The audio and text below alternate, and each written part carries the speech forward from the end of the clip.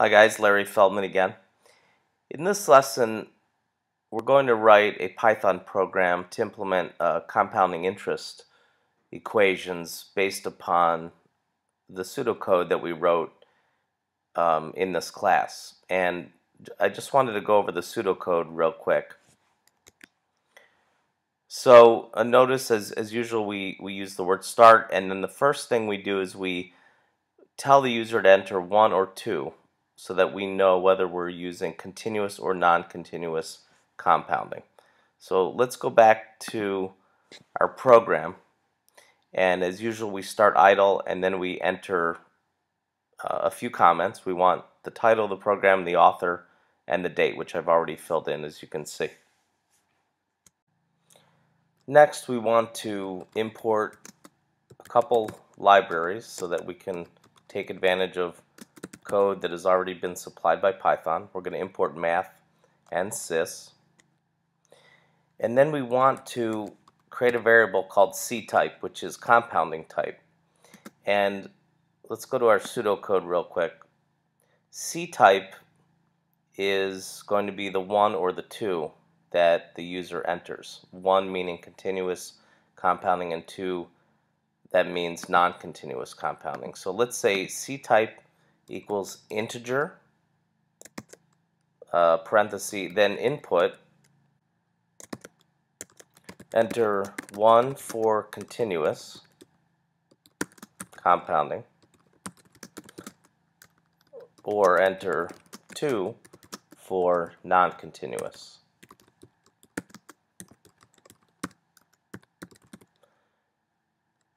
Quote, 2 parentheses, and then we go to the next line. And let's just put a colon there and a space here. This will make the program look a little bit nicer when it runs. Then we want to check for an invalid input here. In other words, we expect ctype to be 1 or 2. But what happens if the user enters something other than that, like a 3 or a 4? Well, that's going to be an invalid input. So we say if ctype is not equal to 1 or ctype is not equal to 2, colon, print invalid input.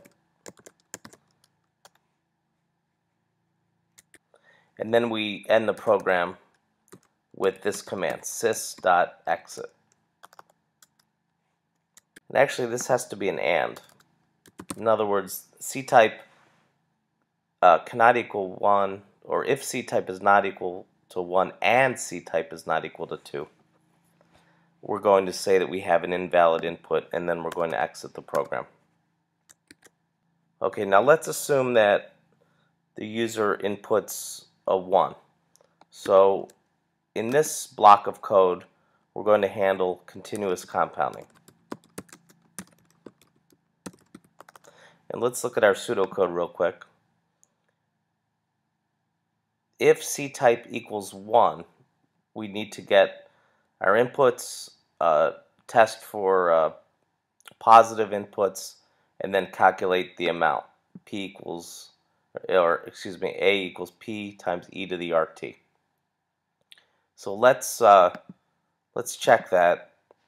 If ctype equals 1, now we know that we have continuous compounding. Okay, let's get our inputs. Let's say P equals float, input, enter the principal,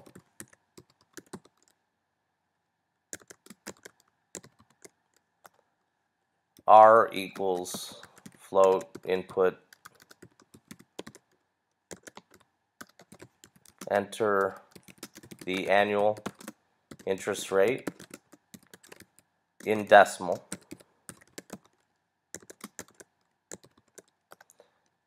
T equals float, input, enter the time in years.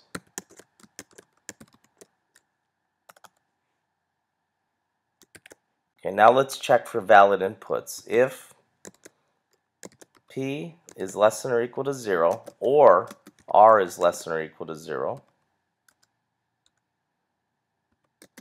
or T is less than or equal to 0, we have a problem, because those values all have to be positive.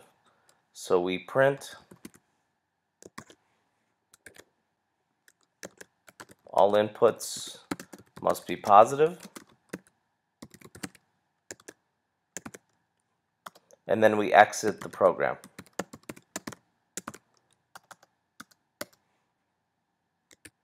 However, if the inputs are valid, now we can calculate the final amount, which is P times e to the RT. So we have P times, and remember we have to use math.e for the constant, raised to the R times T power, and then we print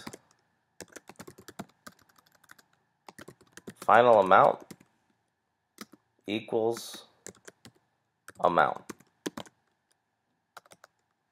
That should take care of the continuous compounding case. Now let's look at the non-continuous case.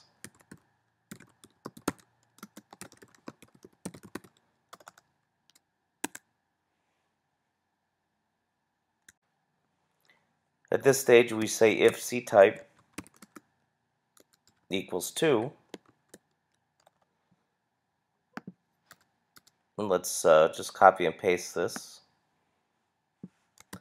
because we're going to be using a lot of it as is. We will be changing a few things, but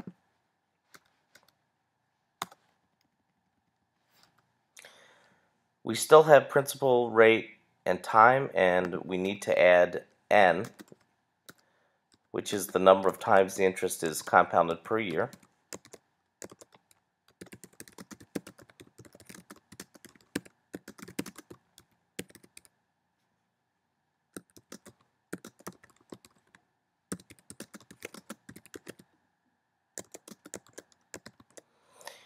And we also want to add to this section where we test for valid inputs the case where n is less than or equal to 0, because that should also trigger an error message.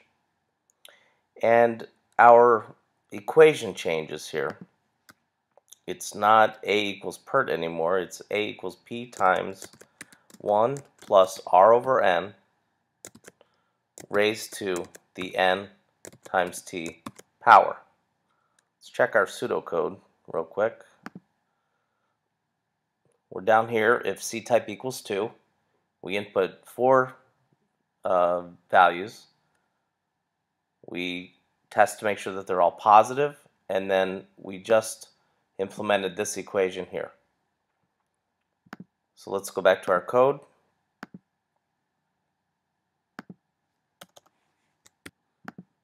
Let's save it, Command S, and let's run it and see how it works. So we get the shell as usual. Let's first test some error conditions. Let's say we enter 3. We get invalid input, which is good. Come back to the PY program, run it again. Let's enter 1. We're now doing continuous compounding. So it asks for the principal. Let's enter $1,000. Enter the annual interest rate. Let's put negative 0.04. Enter the time in years. Let's put 6. Now we should get an error here because we used a negative input. And we do get the error message, all inputs must be positive. Let's close that, run it again.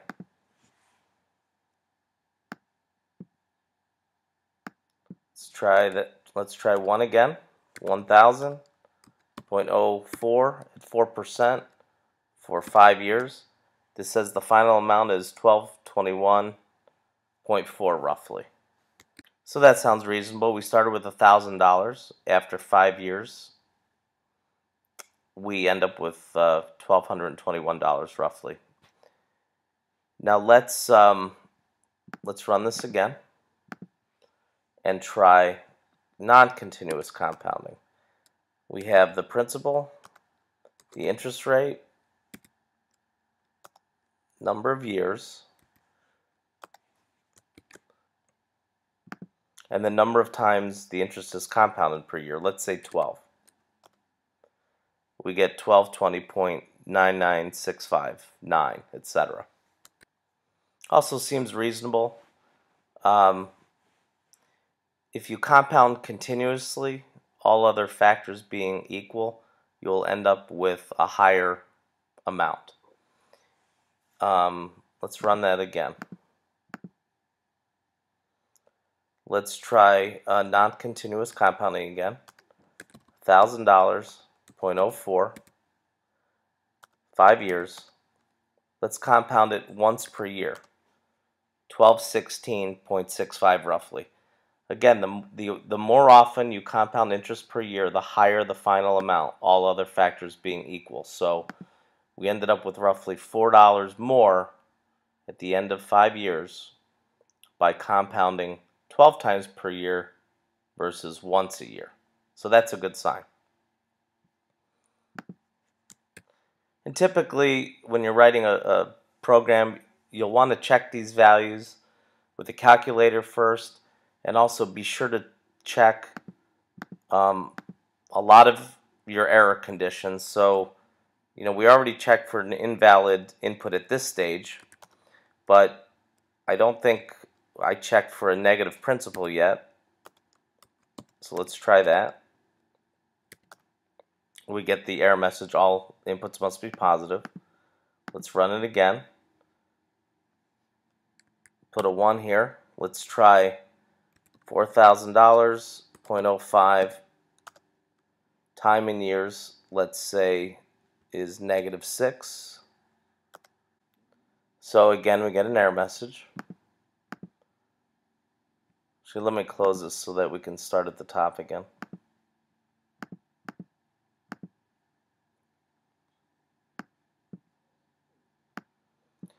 Let's try non-continuous compounding. $1,000, 0.05, 2 years, number of times interest is compounded per year. Let's try 0 there.